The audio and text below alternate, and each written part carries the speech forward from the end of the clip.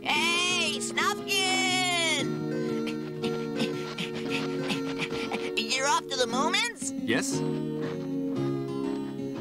I thought you'd gone south already. Last winter you'd gone before the snow started.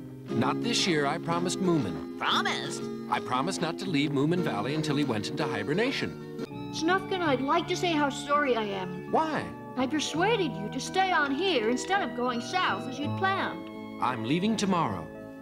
But the snow is quite deep. Don't worry, I'm used to deep snow.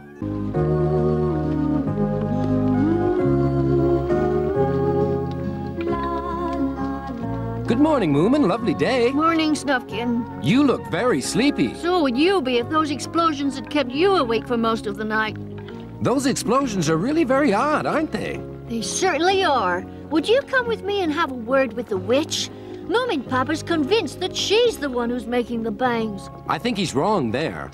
That's what I thought, but there's nothing I could say to convince him. So now I'm going to find out for myself. You can certainly ask her, but do you really trust a witch to tell you the truth? Do you, Moomin?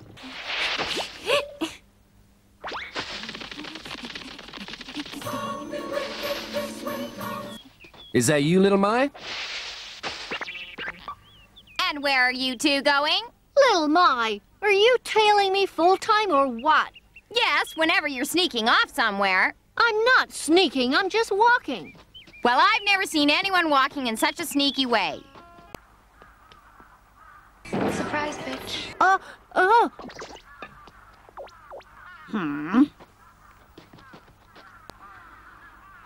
Look, you don't seem to realize this is a witch's house. I know it's embarrassing, but I'm so excited I can't go to sleep at night. Oh, I have no problem going to sleep at night, but that noise wakes me up, Hamulin. What noise is that? I told you, that noise. Oh, I see. You're talking about the explosion. Hey, look, Snufkin, why don't we go and find out about those explosions tonight, huh? All right. You'll need me to find the way. You want to come along? You bet. They come late at night. I won't go to sleep then. What do you think, Snufkin? I'm not sure. Isn't there anything you can do to change your mind, Moomin? I don't know. Listen, Little Mai, you have to be careful. This could be dangerous. Obviously, or I wouldn't come, would I, and spoil my sleep?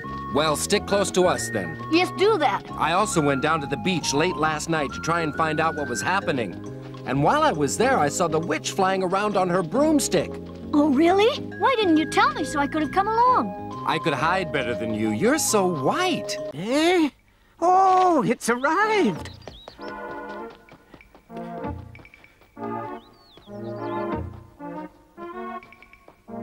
Hello, Mr. Mailman. Splendid day, isn't it? Hello, Mr. Hamulin. Oh, you work so hard. Yeah, I guess I do at that. Wait, my letter. I just want my letter. There isn't one. But why not? You didn't have any yesterday or the day before. Yeah, I know that. Nobody's written to you, that's why.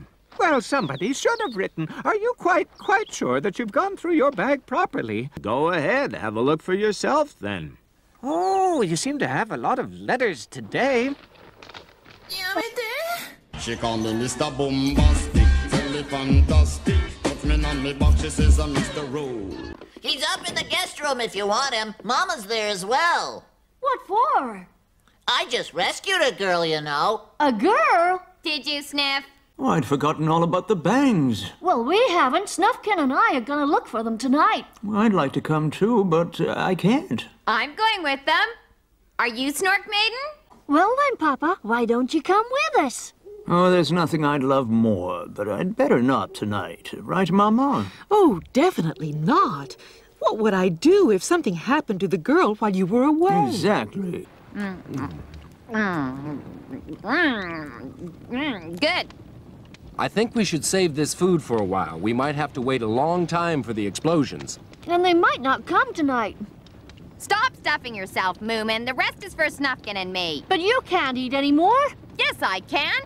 We must share it in equal parts, otherwise it's not fair. I think it should be shared in proportion to how big one is. Huh? Oh, where did that come from? From the sea. Keep a sharp lookout. Look over there! Oh! Wow! Somebody must be out there in a boat. There's a boat. The fireworks must have come from there. Hey, come ashore! Is that the Hemulan, do you think? No, I don't think so. I want to see my little boy. Moomin! Snufkin! Where are you running off to in such a hurry? Come with us. The mystery of the fireworks has been solved. Has it really? So who's behind it? It's too complicated to explain now. Hurry and I'll tell you on the way. At least tell me where we're going. To the Hemulans, come on! To the Hemulans?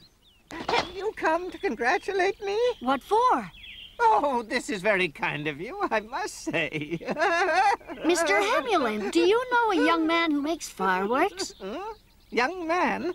Oh, so you found that out. What a relief. He did ask me not to tell anyone else, but I suppose it's all right to tell you now. We are deeply honored to have among us here this beautiful night in Moomin Valley, Mr. Hemulan. Soon to be named Hemulensis or Hemuliformis after him. Where to begin? Now, the orchid has no fewer than 16... It has a lovely...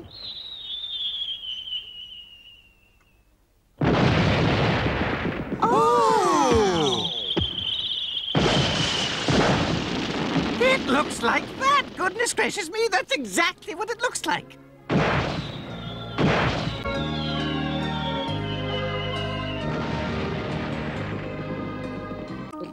Hey, Inspector, don't you ever have to arrest any criminals?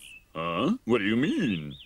Seems to me you spend all your time running around after my sister. Perhaps you'd care to tell me what you think real police work is. Collecting fingerprints, arresting crooks, and interrogating them, of course.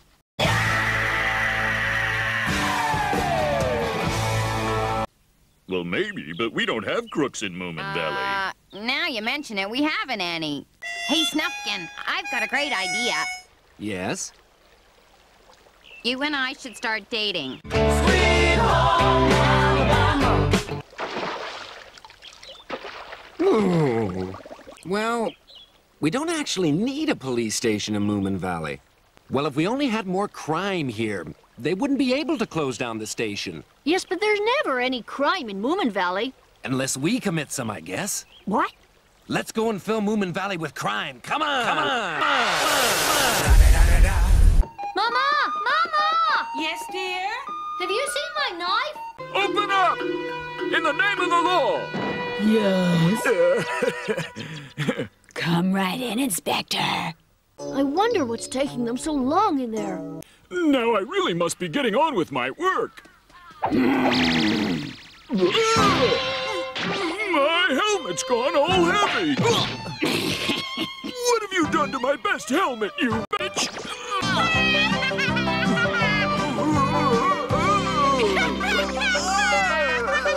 And so, thanks to that master criminal, Snufkin, the inspector's job was saved. Once again, spring was back in the air and not a crook in sight.